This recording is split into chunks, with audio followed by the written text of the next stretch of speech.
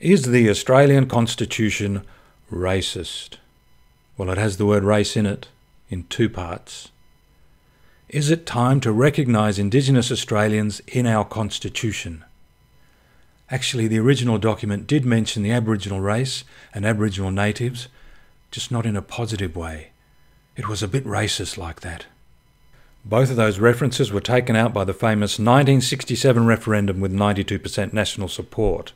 But the word race remains, and its only practical effect lies in the so-called race power, which before 1967 lay dormant, but since then has enabled federal parliament to make laws specifically regarding Aboriginals. Is it a bit embarrassing to have race in the Constitution in the 21st century? I know, let's take it out. Not so fast. Leaving aside the referendum hurdle, taking out the race power would mean many laws enacted over the last 5 decades in areas such as land rights, health and the protection of sacred sites would suddenly be open to challenge.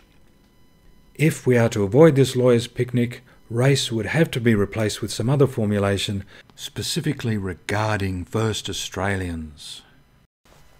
Some years ago, this idea of taking the horrible word race out, but retaining its purpose, became conflated with the cause of Indigenous recognition. Add some more sentences about history, relationship to land and culture, and you have the minimalist proposal that was thrown around for a few years.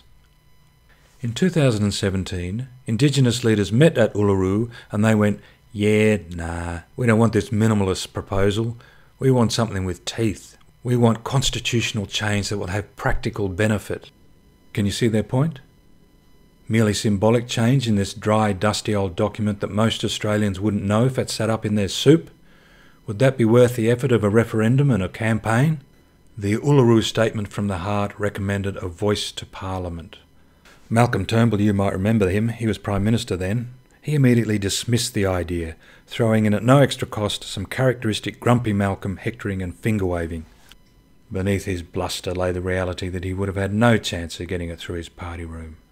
A Liberal Prime Minister with authority, say Malcolm Fraser or a John Howard in their primes, they might have done it. Poor old Trumbull, he was just flat out trying to keep his job. He doesn't have to worry about that anymore.